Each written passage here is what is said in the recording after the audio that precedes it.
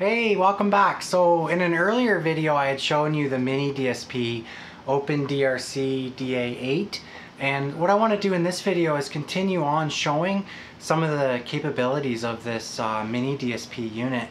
And one of the unique features about this particular model, the OpenDRC, is that it offers FIR filtering capability. So what I'm going to do is show this capability through measurement, through acoustical measurement, and show how you can actually adjust the phase response of your speakers. So let's get started. Okay, so that's showing you my measurement setup. I have the Dayton Audio measurement mic. It's set up near field to the high frequency of the 12-inch coaxial. And then just to show you again, this black box here is the MiniDSP that I spoke about, and the high frequency is being powered by this small little tube amp. Okay, so let's do some measurements. Okay, so what we're going to do is do an acoustical measurement on our high frequency alone.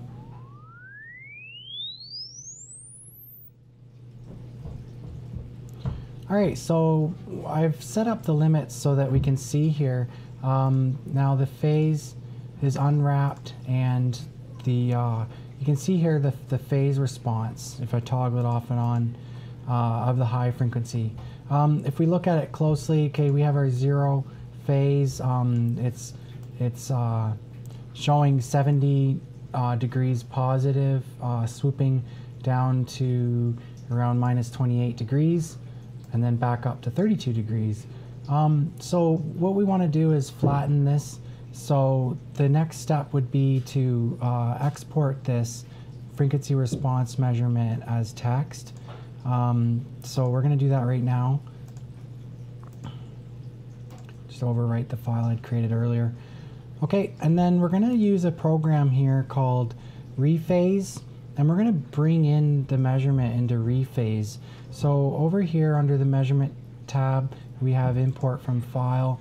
We can pick our measurements and bring it in.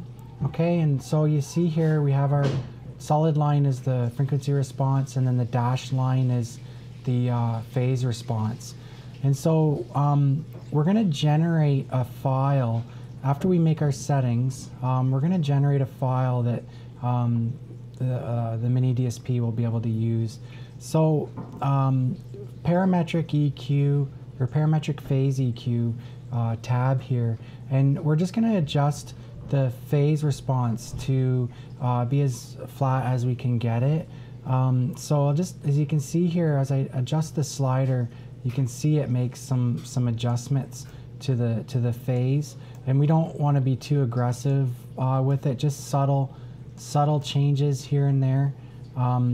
Sometimes it doesn't respond the way you think it will, so sometimes it just takes a few tries to get it quite right. So we'll try that, and so when we do this, we'll just click generate, and so it's created a file that we can use, like the directory here and then the file name. So now if we go to the MiniDSP software, which is the MiniShark 4x8, we can go and load the FIR file that we had created using the rephase software. So we're going to browse for the file, and it's the particular file extension is a .bin file for is what the MiniDSP uses. So we select that file and we hit open, and it's just confirming that we have received 1,000 coefficients, so we click OK. And then we're going to send the bin file to the DSP, so we click on that and it confirms that it's occurred. You're not going to see anything in the frequency response because we didn't alter anything there. We were just altering the phase response. So we'll leave it in place and go back to REW and do another measurement.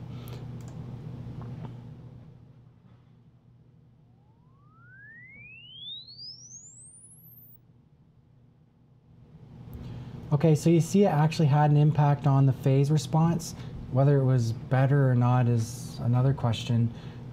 So you can see here, if I go toggle between the two measurements, it didn't impact the frequency response, but it had an impact on the phase response. So we'll continue to tweak it to get it a little bit better. Okay, so if we look at the measurements, we're at still around minus 60 degrees at around 7K. And so if we go back into the rephase, we can select, we can maybe change this to 7,000 and then bring it up. And you can see here it's got the plus 38 degrees. So we can go up this to the 60 degrees. It's a bit aggressive. Again, like we can just kind of gently make the changes.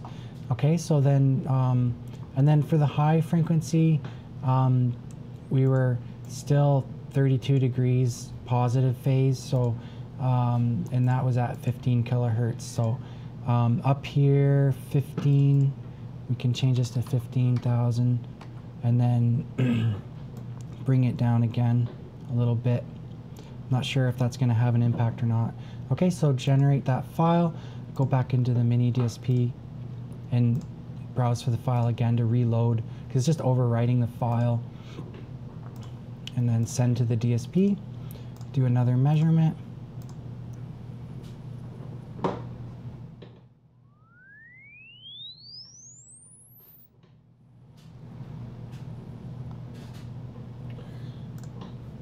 Okay, so it's actually making it worse, and that's why I'm finding it's a little bit unpredictable with the results.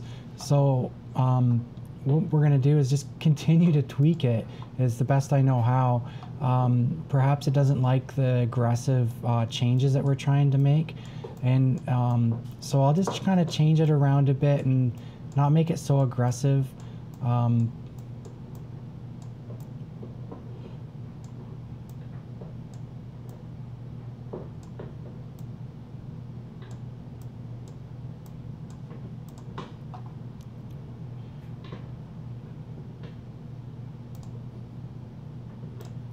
Try this again.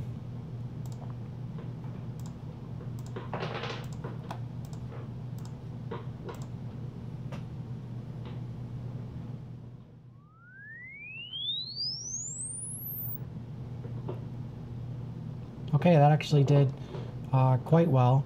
So if we compare the first measurement with no FIR filter and then going to the second one, we flattened it out fairly well.